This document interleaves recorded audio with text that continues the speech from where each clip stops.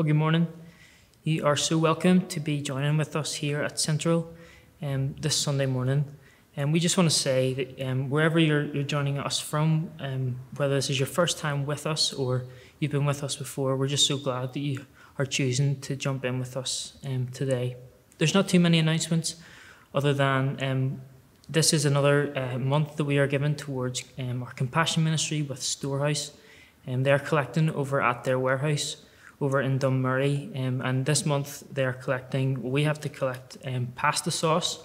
So if you want to pick one up when you're out on your Tesco shop this week and in the coming weeks and just drop it over to them, they have a contactless drop off, and you can give towards the work that they're doing. They've, so far in this lockdown sort of time, they have donated over 1,000 food hampers, which you have helped contribute to, and we just want to say thank you. I just want to say thank you as I try and sort of navigate the compassion ministry through this season.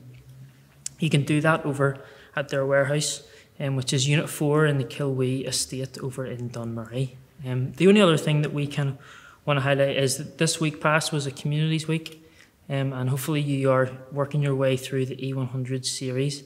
If you have been jumping in with us over the last few while and you want to get involved with a community, do reach out and we will try and get you situated into one that is near you. If you email us at central@carmoney.org, we will try and find one that is close to you.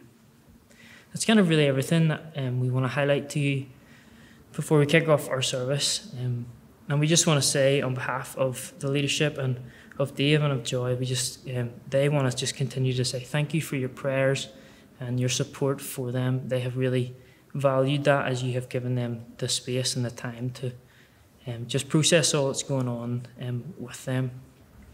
I just want to read a psalm this morning just before we kick off into our service, and then pray, and then we will continue with this morning's content. And the psalm I want to read is Psalm 84, and this is what it says. How lovely is your dwelling place, O Lord of heaven's armies. I long, yes, I faint with longing to enter the courts of the Lord. With my whole being, body and soul, I will shout joyfully to the living God. Even the sparrow finds a home, and the swallow builds her nest and raises her young at the place near the altar. O Lord of heaven's armies, my King and my God. What joy for those who can live in your house, always singing your praises. What joy for those whose strength comes from the Lord. Those who have set their minds on a pilgrimage to Jerusalem. When they walk through the valley of weeping, it will become a place of refreshing springs. The autumn rain will clothe it with blessings. They will continue to grow stronger, and each of them will appear before God in Jerusalem. O Lord God of heaven's armies, hear my prayer. Listen, O God of Jacob. O God, look with favour upon the King, our shield. Show favour to the one you have anointed. A single day in your courts is better than 1,000 elsewhere.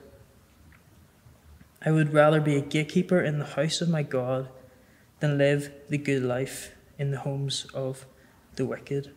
For the Lord God is our sun and our shield. He gives us grace and glory. The Lord will withhold no good thing from those who do right. O Lord God of heaven's armies, what joy for those who trust in you. God, this morning we just come before you and we come to that dwelling place. And we're so thankful that that dwelling place is not confined to a building where we would gather corporately. But wherever we are this morning, you are with us, meeting us in our place of need,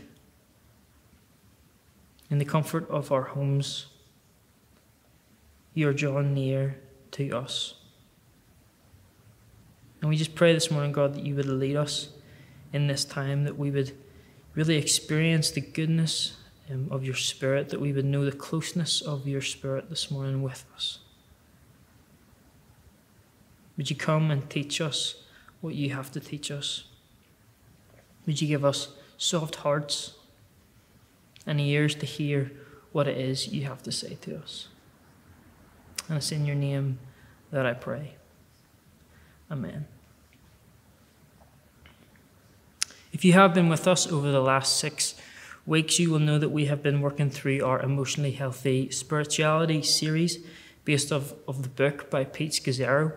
And so far, just to recap really quickly, we have looked at looking beneath the surface, breaking the power of the past, embracing our brokenness, receiving the gifts of limits. We've looked at grief and loss and the incarnation and loving well. And in all of these principles, we have found that it is that emotional health and spiritual maturity are inseparable. And to live a spiritually mature life, we need to be emotionally healthy. And today we are coming to the final principle in this series. And I believe that much of what we have learned to this point through this whole series finds its home in this last principle. And the principle that we're looking at this morning is slowing down. And to frame it, I just want to look at a short passage in Luke chapter 10, verses 38 to 42. And this is what it says.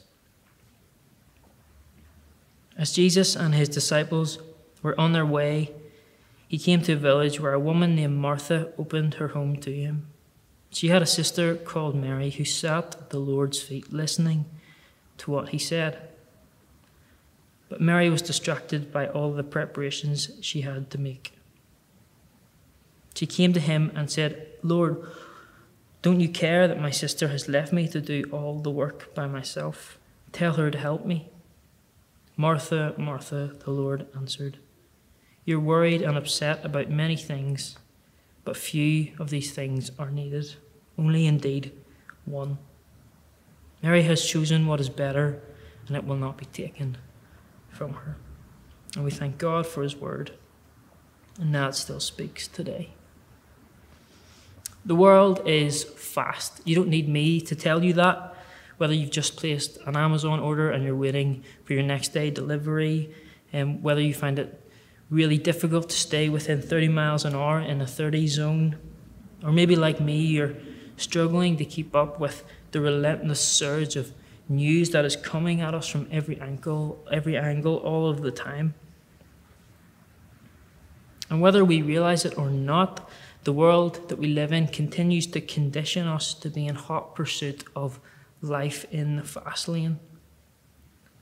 A recent survey by Remigal was carried out on 550 adults aged 25 and up across the UK, and these were just some of the results. 1 in 5 admits taking work home to finish over the weekend, while half reported feeling stressed at the weekend at least once a month. More than half admitted to passing through red traffic lights. Almost 3/4 said that they would hang up the phone rather than wait on hold. And 6 out of 10 will fill their weekend with shopping, doing chores, visiting family, and catching up with friends. However, the survey stated that they would much rather be at home doing nothing. So the next time you're having a social distance gathering outside with the 10 of your friends, half of them really just wish they were at home binging Netflix. We are a people who are moving 100 miles an hour, and we're encouraged to keep it up. I come from quite an athletic family, and I still remember the first time that my dad ever took me on a run.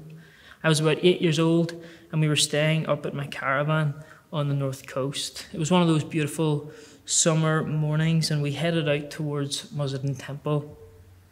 And about 20 or 30 seconds into that run, it didn't quite feel right. The run didn't quite feel how I anticipated it to be. And I turned to my dad and I asked, "So when are we supposed to start sprinting?" To which he replied, "Well, we're not." We are a people who are conditioned to live life as fast as possible. Speed is encouraged all around. You'll find that every new technology that is created boasts about its speed in an attempt for us to buy their latest product. The iPhone 11, which came out this year, is powered by the Apple A13 Bionic chip, and which is faster than any Android phone and any lower-end laptop. Virgin Media have produced their fastest broadband yet with the ultra fiber optic broadband. This is a broadband that is actually too fast for the majority of homes in the UK, and it's because of its speed, and homes are just simply not wired to cope with its speed. And even the speed at which we learn has increased since the beginning of time. Up until the 1900s, it is reckoned that it took about 100 years for human knowledge to double. By the end of 1945, that rate was down from 100 years to 25 years. And now in 2020, with the help of the internet and many news outlets, our human knowledge is thought to expand and double every 12 hours.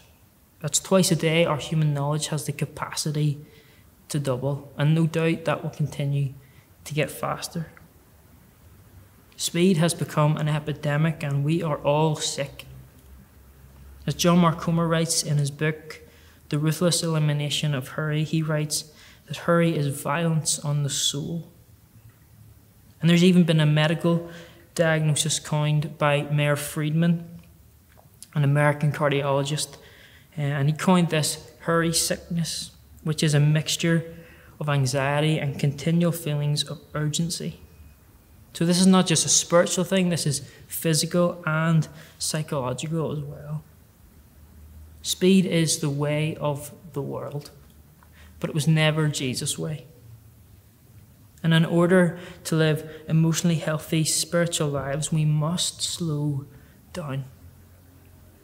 And we have to, because the life that we are becoming more and more conditioned to live is simply not sustainable. And there's just two things that I want to focus on this morning to help us think about slowing down in order that we live as emotionally healthy and as spiritually mature followers of Jesus as we can. And they are slowing and sitting. And the first is slowing.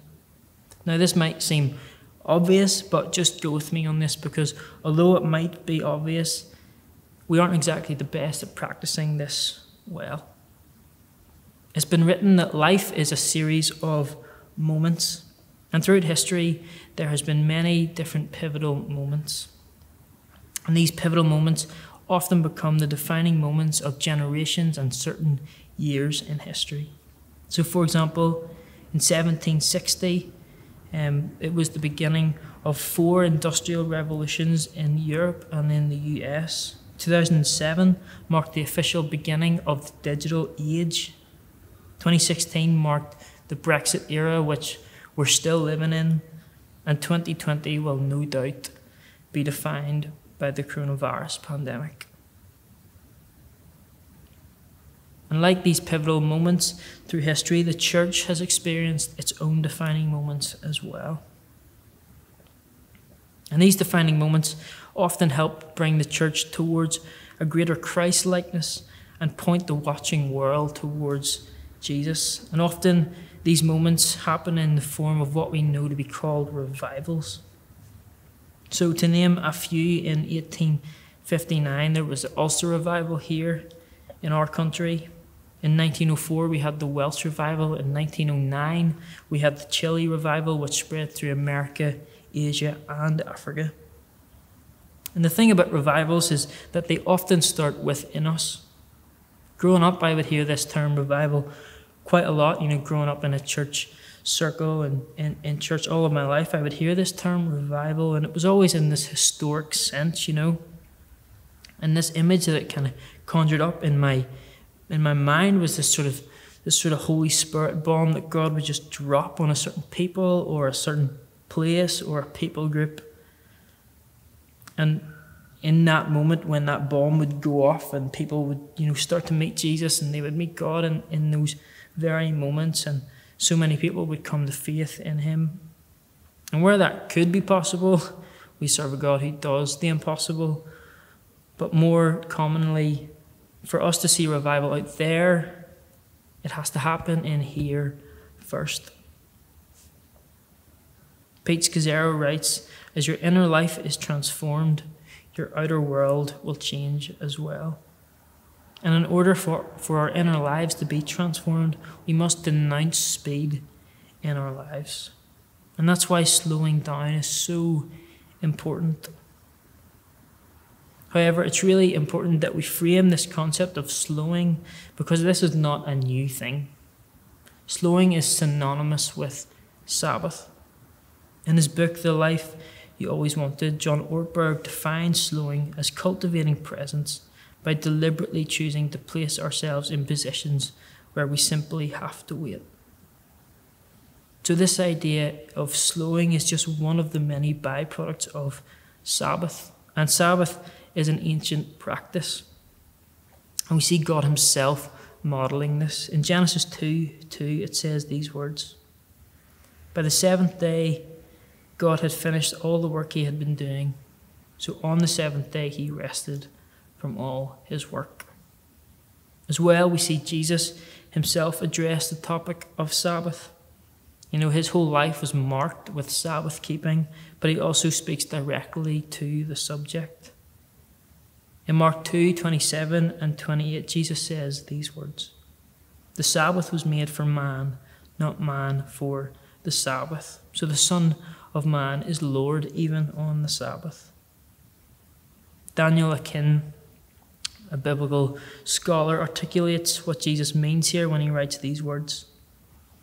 The Sabbath was made to bless man, not man to bless the Sabbath. Jesus' liberating vision of the Sabbath frees us from legalistic constraint instead of binding us with unbearable burdens. So the whole point of Sabbath is to bless and enrich our lives, and giving ourselves permission to slow down in a speed-addicted world, in a speed-drunk world. Sabbath is exactly what we need, and it's exactly what God designed for us. And just like many of the moments that I mentioned before, I really believe that we, as the Christian church in 2020, are heading towards one of these defining moments. As we endure this coronavirus pandemic, I believe God is starting to instill something in us again. I don't know about you, but it seems that just about every Zoom call that I have begrudgingly been a part of over the last 3 months, confession, I am so done with Zoom. But it seems that just about every Zoom call that I have been a part of, someone on the call has come to the revelation that they think God might be teaching us to slow down. And as cliche as that has become in such a quick period of time, it's true, isn't it? But slowing doesn't happen to you. It is a choice. It is an active resistance. And in some ways, I think that's why we struggle to ever fully practice slowing. Because our world is fast and it's unrelenting in its evangelism of living life in the fast lane. It's not in our nature to go slow. And even as we've been locked up in our homes, unable to go anywhere for so long, unable to see the people that we love, some of us unable to go to work, we can still continue to live lives as we did before we were ever locked down, before we were ever in this pandemic, if we don't choose to slow down. And the likelihood is that if you're anything like me, your screen time is probably dramatically increased and your consumption levels have risen like never before. With the increase of online shopping, the Telegraph have predicted that Jeff Bezos, the CEO of Amazon, is likely to become the world's first trillionaire by 2026 due to the rise of online shopping because of the coronavirus. And while online shopping and increased screen time are completely understandable and unavoidable in this moment, it only reinforces the point that if we want to slow down, we have to choose it. And when we make the conscious choice to slow down our lives, we are participating in the choice to follow Jesus in his way. Jesus was rarely in a hurry. We see this all through the Gospels, because hurry is incompatible with who he was. Last week we learned and we were reminded that he is the incarnation of love, and the greatest commandment that he ever gave us was to love him with all of our soul, mind, and strength, and to love our neighbour as ourselves. And you simply cannot rush love. eHarmony, as I mentioned in the last sermon that I preached, tells us that we can find love every 14 minutes. And I believe that that is just a lie, because you cannot rush love.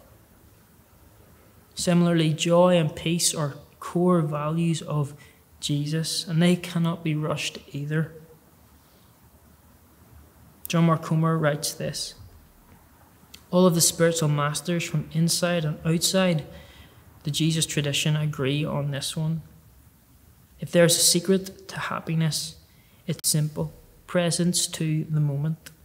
The more present we are to the now, the more joy we tap into.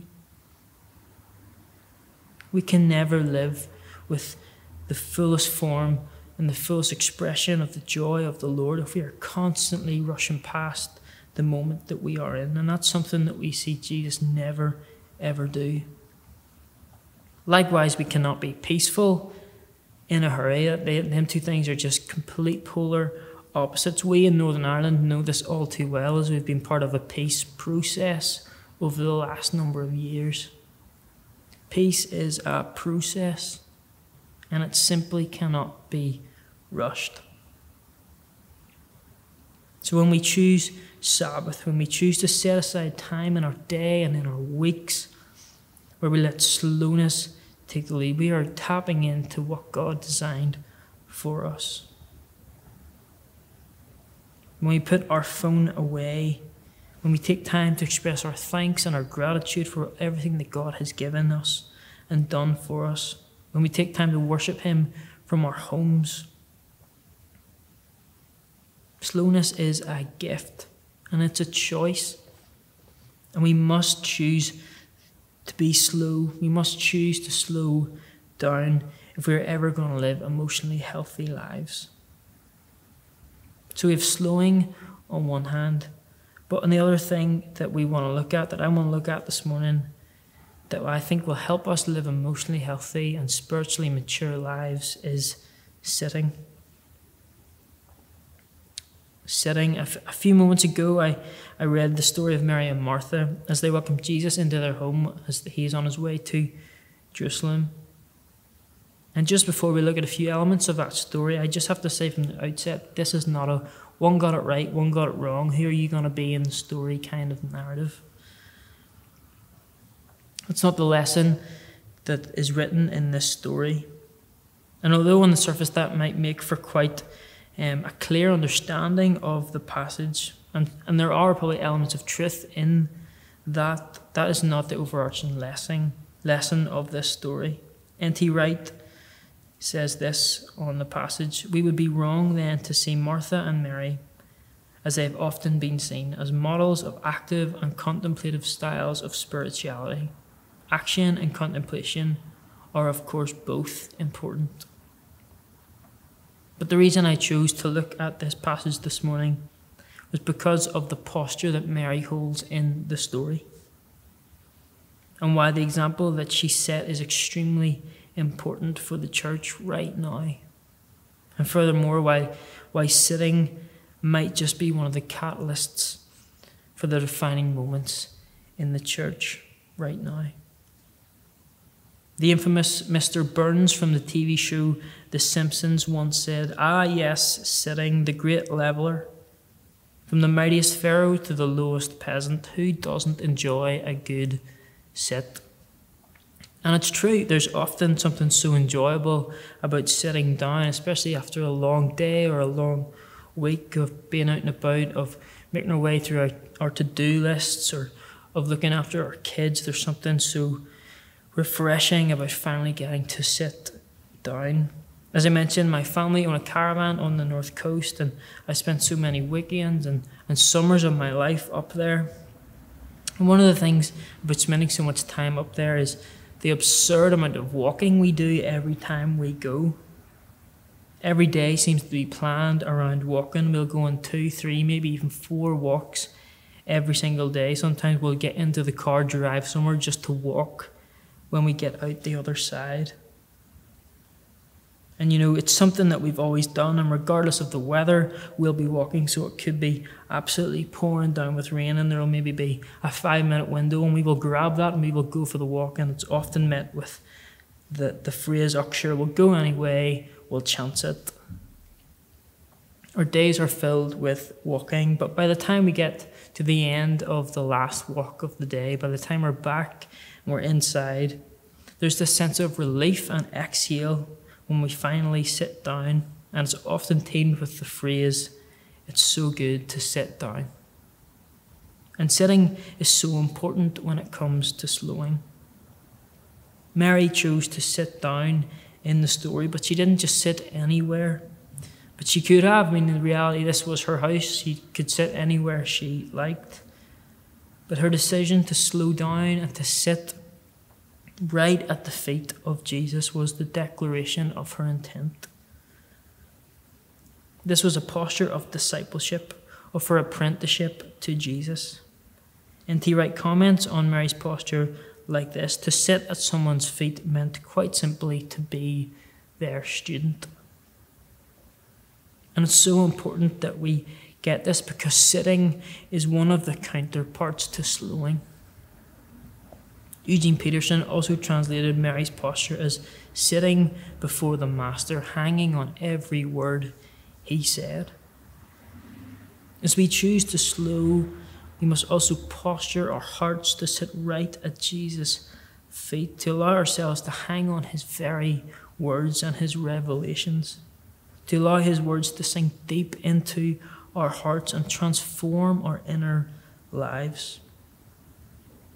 But don't get me wrong, I'm not speaking as though this is easy. As I've been writing and preparing for today, I found this topic massively challenging again. This is a lot easier said than done, because life keeps happening, doesn't it? It keeps moving, it keeps getting faster, and somehow we have to keep up because we just have to. So how do we do this when your job is highly stressful and demanding? When you've spent the last 3 months homeschooling and entertaining and caring for your kids, and now they're off for summer, so you had to be doing that anyway come this point. When you've just lost your job, when you're experiencing relationship breakdown and divorce, when you're sick and you have been for a while, how do we do this? Well, the thing about sitting at Jesus' feet and learning to sit at Jesus' feet is that it is a spiritual discipline. And spiritual disciplines, like any disciplines, are nurtured over a long period of time. Dallas Willard defines the spiritual disciplines like this: they are the activities of the mind and body purposefully undertaken to bring our personality and total being into effective cooperation with the divine order. Disciplines take time, and if spiritual disciplines are the driving force that bring our total being, our mind and our body and our soul, into cooperation with the divine order, then learning to sit at Jesus' feet will take time. So as you learn to do this, and maybe as you continue to do this, be kind to yourself. Afford yourself extra grace and patience as you learn to be silent before him, to sit at his feet and to absorb his revelations. Eugene Peterson again encapsulates the Christian faith as a long obedience in the same direction, a long obedience. And Jesus modeled this for us. He didn't just have people sitting at his feet all the time. He first sat at the feet of others. In Luke 2:41-47, we read this story. Every year, Jesus' parents went to Jerusalem for the festival of the Passover. When he was 12 years old, they went up to the festival according to the custom. After the festival was over, While his parents were returning home, the boy Jesus stayed behind in Jerusalem, but they were unaware of it. Thinking he was in their company, they travelled on for a day. Then they began looking for him along the way with their relatives and friends, but they did not find him. So they went back to Jerusalem to look for him. And after 3 days, they found him in the temple courts, sitting among the teachers, listening to them and asking questions. And everyone who heard him was amazed at his understanding and his answers. Where was he? He was sitting among the teachers, and he was just 12 years old. And similarly, throughout his adult life and into his ministry, he frequently found himself retreating to the quiet place to be at the feet of his Father. Matthew 14:23 says this: After he had sent the crowds away, he went up on the mountains by himself to pray. Mark 6:46 says, after saying goodbye, he left for the mountain to pray. And Luke 5:16 says, but Jesus himself would often slip away to the wilderness to pray. And you see, these just weren't a few one-offs for Jesus. This was a lifestyle. This was a way of life. This was his way of life. And if we're ever to be emotionally healthy and spiritually mature followers of Jesus, we must do as he did. We must allow ourselves to slow down and to sit at his feet, to allow his words and his revelations to teach us more about who he is and what he's doing in us and in the world. And this is what I believe will help lead us to emotional health and spiritually mature lives. But in choosing to sit, something even bigger is going on.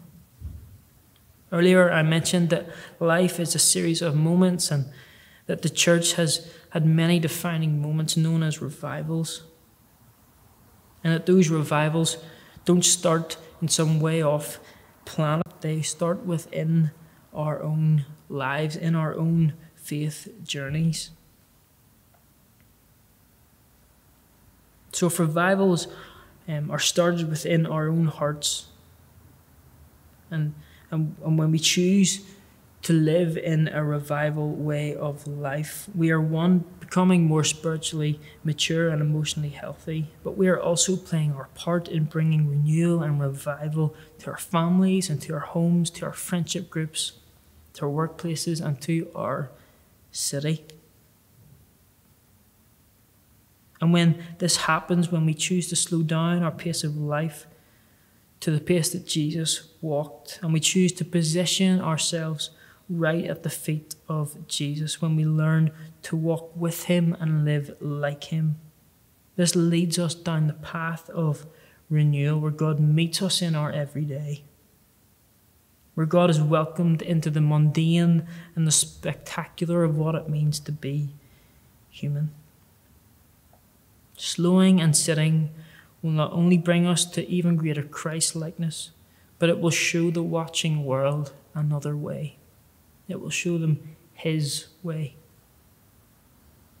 After decades of uprising and revolution in South America, the Roman priest and theologian Ivan Illich was once asked, how do you change a society?